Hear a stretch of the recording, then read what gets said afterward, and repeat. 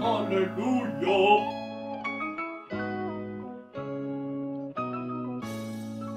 Hey everyone, my name is Murray. Things are changing around here, as you can tell. Got a new mic. You guys didn't notice in the previous video, the one with the Premiere Pro music app?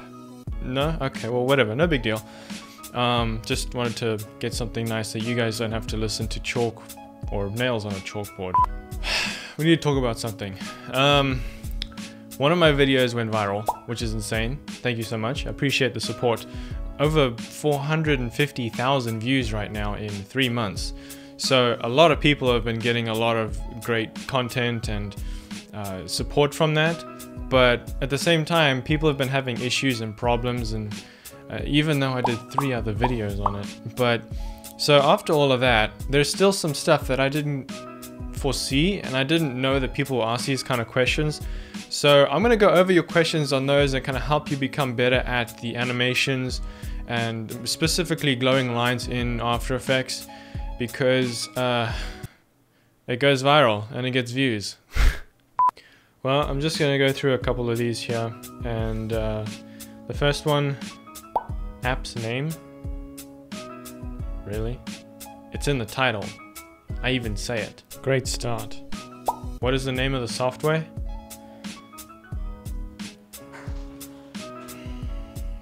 What is going on? Okay. App? What? This is in After Effects. It says it in the title. I think I gotta rethink my life here.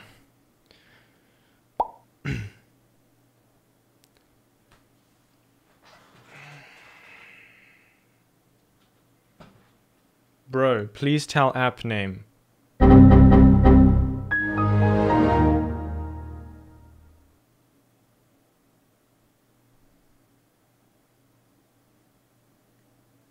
It's in Windows Movie Maker. How can you play the vid so smoothly in AE while editing? When I'm editing, the play thing is really slow and there is a green line or something where it does play smoothly. Well, you just got to do a RAM preview. So a quick shortcut on Windows at least, press enter whilst you have your timeline selected in Premiere Pro, and it'll do a RAM preview. It takes a bit of time, but it'll do it. You can also go up to sequence and just render in to out, or just the effects. It depends on which one you choose, but one's quicker than the other. And in After Effects, use the numeral key 0 on your keyboard, or just in the top right in the Windows here in the preview tab, you can use the preview button over here. App name? Never mind. So cool, what's the software name? What is going on with these questions? Do you got any tips for me? Yeah, watch the last 3 videos on this. It's combined about 1 hour of tutorial. So yeah, there's a lot of tips in it. It's so cool. Please tell me the name of the app you applied the... They ask you how you are, and you just have to say that you're fine when you're not really fine.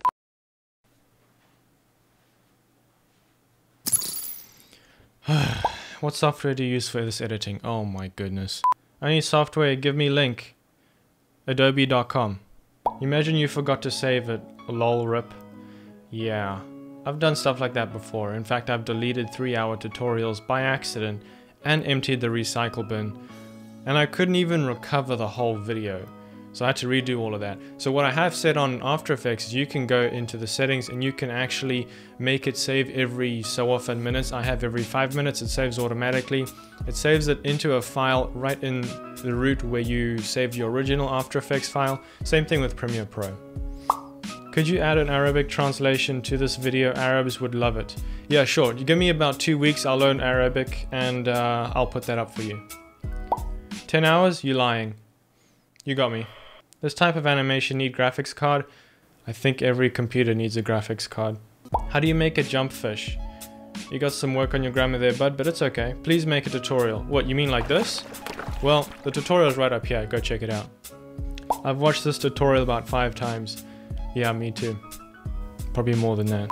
Thanks a bunch. I'm using MacBook Pro, but how can I get to 1 frame back or forward? I mean, which button do that? And where can I find page up and page down?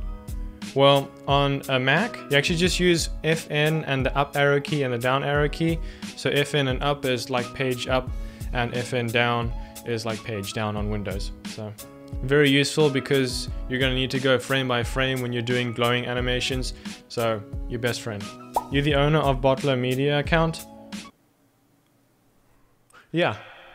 What? This all work and you don't pass 100,000 views? Guys, he needs support.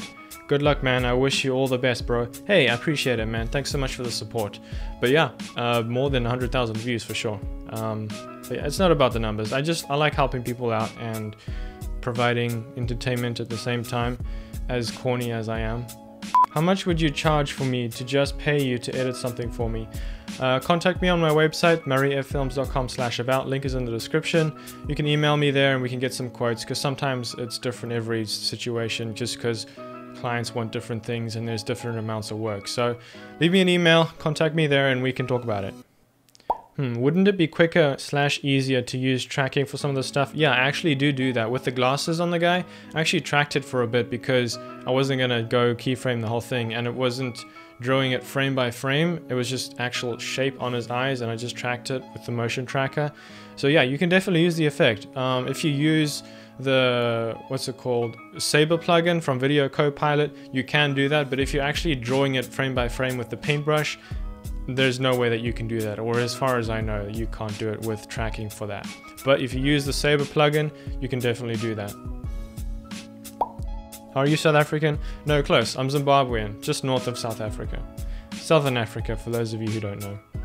I've been waiting so long for the OG to make the tutorial. Bottler Media? Yeah, he's actually a really cool guy. We've talked a bit, and quick tip, he uses Adobe Animate. Go check it out if you want to.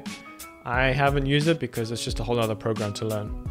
The software is not free, if that's what you're asking. You want a crack? Yeah, here's a crack version of After Effects. Great, I love it. There is one issue. I don't have the Glow plugin. How do you get it? You should have the Glow plugin. I mean, it's native to After Effects. It's not a third-party plugin. Just go search in your Effects and Controls tab and you can find it over there. Whenever I put the paint on transparent, on the layer tab, it doesn't show the paint glowing and it's just a black screen. Make sure you didn't do the glow effect just on one layer on your background footage. Make sure that you've duplicated it before you've done any editing to your layer, your video layer at least. And then on that new layer, that's where you do your visual effects and the painting and stuff like that with the glows. Because the background layer underneath is the base. You don't touch that, just lock it, don't even mess with it. And the top layer, that's when you apply all your brush effects to it. For some odd reason, this effect would not work if you have a clip in Premiere Pro and dynamic link it to After Effects. Any ideas on how to solve this? I've actually never tried that before.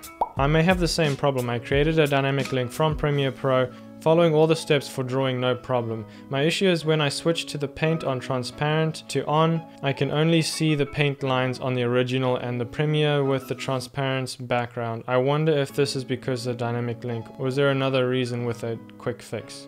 Well, the second part of this, it's just again, make sure you duplicate your footage in After Effects before you edit on that layer. Make sure you have that base layer there so it doesn't kind of hide your video once you click transparent.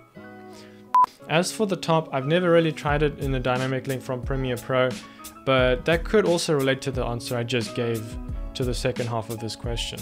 What about skipping 1 or 2 frames and then adding the effect? Will it make it slower? Yes, so if you skip every other frame when you're doing this animation, your animation will be twice as long. Now keep in mind that it'll flicker if you just skip a frame. So what you need to do is you can actually duplicate the glow or the paint on the layer. You just go into your paint in the timeline and you can just drag it out 1 extra frame once you've drawn it. Then go down the frame and then you just draw your new layer. Now you can also just draw the effect twice. So on 1 frame, just draw the line once. On the next frame, draw the exact same line.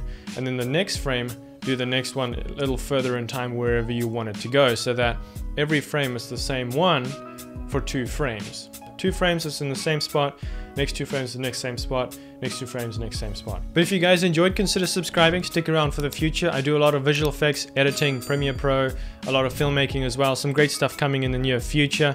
Really exciting. Stick around for that. I appreciate all of your guys' support. It really does mean a lot. But until next time, remember, keep smiling, keep shooting.